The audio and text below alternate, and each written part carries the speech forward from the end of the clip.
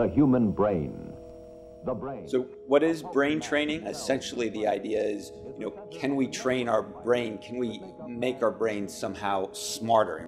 People can train their brain waves. The really bigger question for scientists today is, if you can shift your brain waves, does that lead to better outcomes? So far, there hasn't been a lot of research studies to support that idea, and Neurocore is really the most recent iteration of this.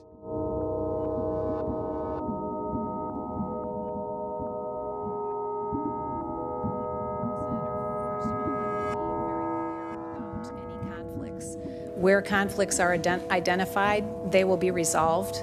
I will not be conflicted, period. She did resign from the board when she became the Secretary of Education, but she has retained her very large investment. So the question is, why does our Secretary of Education, arguably the foremost educator in the country, endorse something where there's no evidence? I flew down to Florida to try and see what this was like. I then had a sort of swim cap put on my head and some electrodes put in there, and then I stared off into the distance while they measured my brain waves. These EEG results, images of my skull, and then in shades of red and green showed sort of more activity or less activity. I'm going to admit that I have had some attention issues over the years. I did spend some time in special education as a kid, and I want to be clear that I wasn't told that I had an ADHD diagnosis, but the implication was certainly there, right, from this very simple test.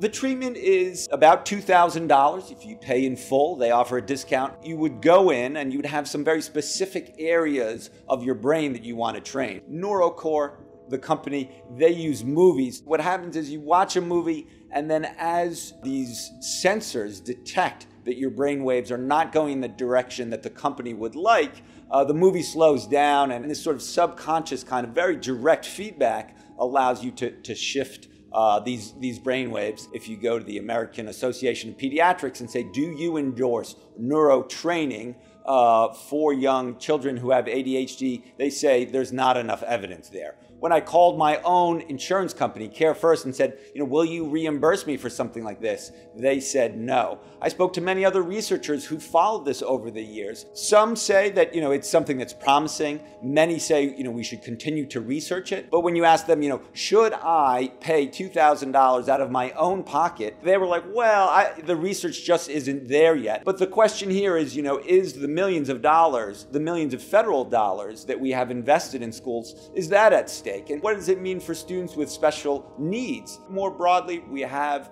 an administration that is very loose with the facts, very loose with the details, and that's particularly true when it comes to profits. Neurocore is different than a lot of other things we've seen in the Trump administration, but from that lens, I think it provides more evidence around the way that this administration looks at facts, looks at social policies, and raises, in my mind, a lot of questions.